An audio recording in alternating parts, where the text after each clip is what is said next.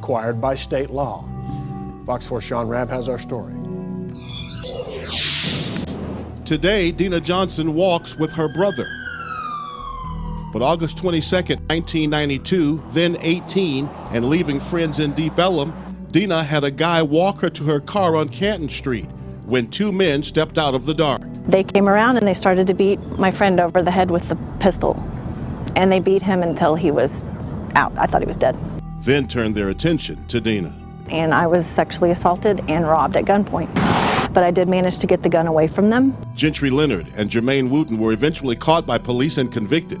Wooten sentenced to 2 life sentences. Leonard, 99 years for the sexual assault and 45 years for the armed robbery.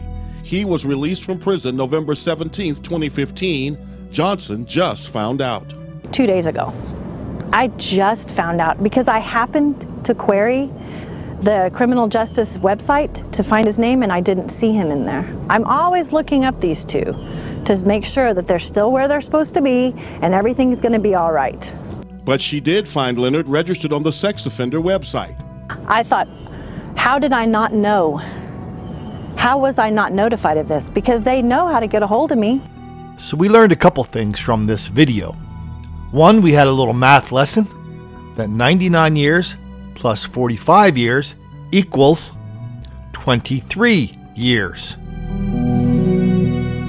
We also learned that even after 23 years, even though this guy is walking out of state prison for this rape and robbery and crime of unbelievable violence,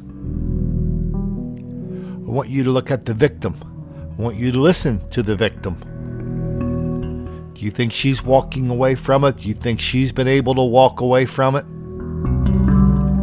While you contemplate the answer to that question, let me remind you of one thing.